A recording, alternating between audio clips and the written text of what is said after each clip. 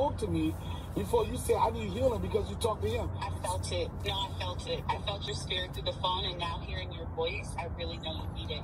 She told the nigga she felt this spirit through the phone.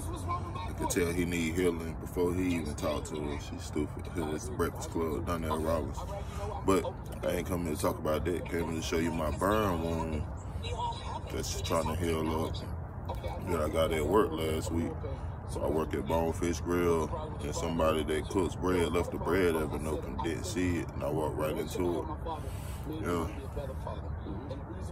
I mean, just taking time out for work to get workers' comp wouldn't have really benefited me in this way. You know what I mean? It's not like a injury that's gonna just keep me down. I'm tougher than that. So, hey. I'm putting my ointment on here, which is I'm putting on the skin 100% pure, paraben-free petroleum jelly skin moisturizer and protectant. Online it said to keep some of that petroleum on it. I think it's supposed to help it heal and keep it moist. So that's what I'm doing. It's tough. It looked worse than it feels. Like, of course it can hurt if I press it real hard. It's the main scarring area right here. You can tell where it's scabbed up. But overall, I ain't too bad. I'm alright. I heal. I done been through worse. Believe it or not. So yeah. That's how it look.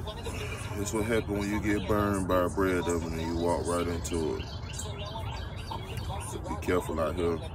And yeah, ever since then I've been wearing long sleeves at work, even though I be hot. Hey, it ain't worth going through this again. Imagine hitting the same spot twice. Oh, bloody murder. It's over. So yeah, let this heal up. I'll keep you documented on to see how I look in the future. Something like this, I don't know how long it take to heal, to be honest, and if all the pigment to come back the regular way that it's supposed to be on my skin. But I assume something like this probably take a long time to heal, granted a year or so. But we're gonna find out. I'm gonna stay on it and we'll see what happens. So how do you deal with people that you're trying to keep friends with, right?